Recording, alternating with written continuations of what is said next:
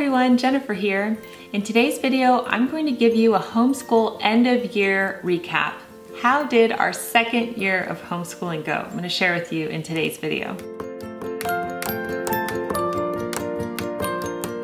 Welcome back to the Daily Connoisseur. If you are new, my name is Jennifer and I'm the author of the Madame Chic series, as well as the upcoming book, Connoisseur Kids, which comes out in the fall from Chronicle Books. So I have 4 children and I have an almost 9-year-old, a 7-year-old, a 3-year-old, and a 10-month-old baby. So life is just very full over here, and I have homeschooled the older 2 children, my daughters, for the past 2 years. And I definitely wanted to come on here and update you on how it went because I've gotten a lot of requests. I know a lot of homeschool moms watch this channel. So I thought I would share with you how it went. So Ben and I recently went to the Great Homeschool Convention here in Southern California, and we both loved it. I love looking through curriculum and looking at the different vendors and just different learning opportunities that are there, as well as listening to the speakers and going to the concerts. So we just had a great time. So I learned a lot this year, and that's the thing about homeschooling. I think the longer you do it, the more you refine it, the more you learn about what works right for your family and whatnot. So we used a pretty a dry, kind of academically rigorous curriculum this year, and there were pros and cons to that. So before we get into that, let me tell you what our schedule was. We homeschool 4 days a week, and 1 day a week the children go to the campus for their private satellite program.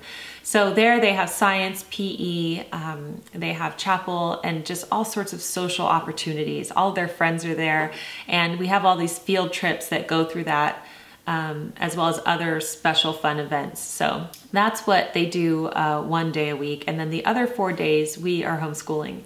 So they thrived this year, both academically and socially, but academics were excellent. I just got their standardized test scores back, and I know a lot of people don't put weight in those test scores, but you know, I'll be honest with you, they are important to me because I want to know if they're retaining this information and if they're able to translate it from the platform of the school that I'm teaching them to a totally independent third-party system to see, are they gaining knowledge? Are they having critical thinking skills?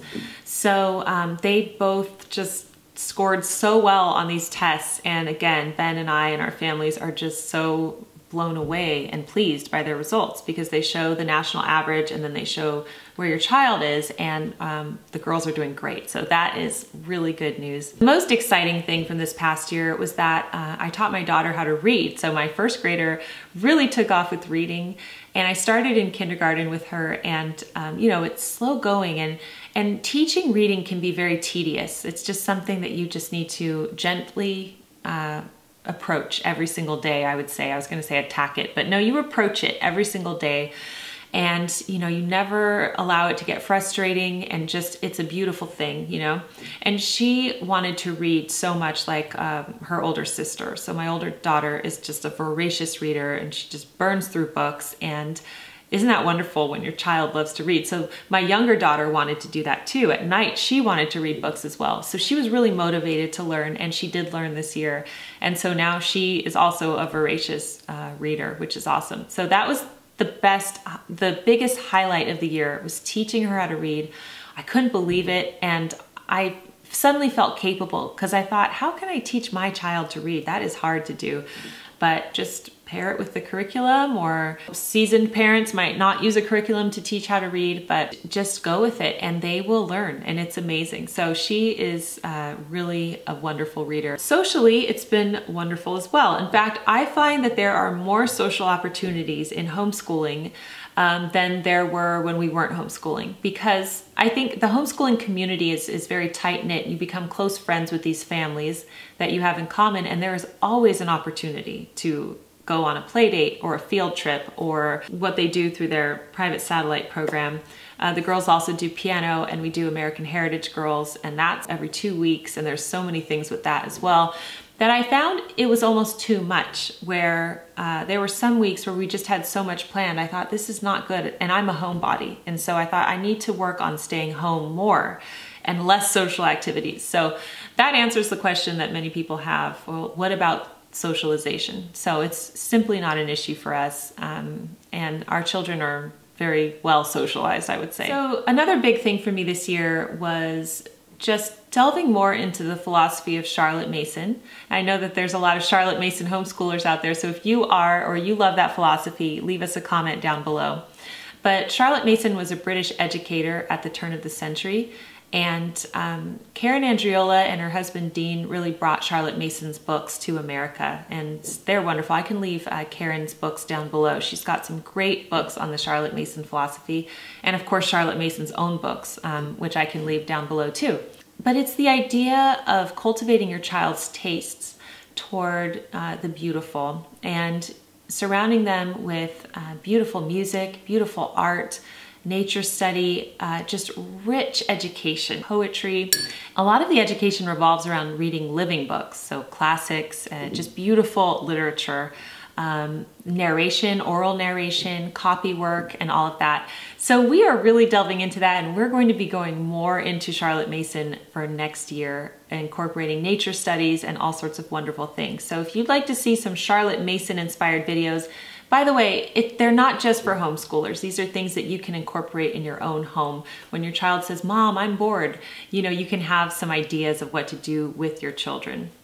Right now, this summer, we are reading The Wind in the Willows by Kenneth Grahame. Let's see if you can see this. This book belonged to me, and it is such a good book, and the language is so good. And yes, it is challenging language, right? But my first grader, who's going to be a second grader now, you know, I thought, is this over their heads? Because it's pretty, you know, it's difficult. She totally gets it, and she would ask me questions about what was going on, and she understood. So I'm pleased because I'm cultivating their tastes toward finer literature, and that's something I've been wanting to do, because some of the books they read are, you know, really immature books, kind of dumbed down books, but they like those types of books. So I think it's good to introduce them to beautiful literature and art as well. So we are doing art study, nature study, and reading living books, and all of that. So I am really excited to move forward into this next school year. We are keeping the same math curriculum. That worked really well for them, and I loved it. That is my homeschooling end of year recap. It went really well. What I would like to do for next year, I do, of course, have a lot of improvements to make. And so my main thing is distraction. I tend to be very distracted, especially with my work. And so one thing that I would like to change next year is that from the hours of 9 a.m. to 12 p.m., I would like to just focus on the children and homeschooling them, and I won't touch my work at all, which will be very hard for me. I mean, maybe if there's a break in there, which we do have breaks, I might go in and check a few things, but I just want to be very present for them and want my mind to be there. Now, of course, we try to finish by 12 noon, but sometimes it goes over. But that's my commitment, is from the hours of 9 to 12 to just be totally present for them. And we're going to be starting preschool for my son. Nothing rigorous, just, you know, he wants to like join us. So he's going to have little activities and little worksheets that he's just begging for. So preschool for him is going to be fun as well. I know a lot of people wanted to know, how do I do school with young kids as well? Well, the baby takes a long nap in the morning, and as long as that works out, it's really working out for us. So we get to do school while the baby's napping. My older son hangs around with us. I usually give him something to do. Yes, he is disruptive, but we work around it. That's just family life, you know? So it's just not that big of a deal. All right, I hope that you enjoyed this video. If you homeschool, I would love to hear from you. I love hearing from the homeschool moms. Please leave me a comment down below, or if you're interested in it, or even if you're not homeschooling, I would still love to hear from you just about what you've been enjoying doing with your children, academics-wise, or cultivating their taste toward art. So definitely leave us a comment down below.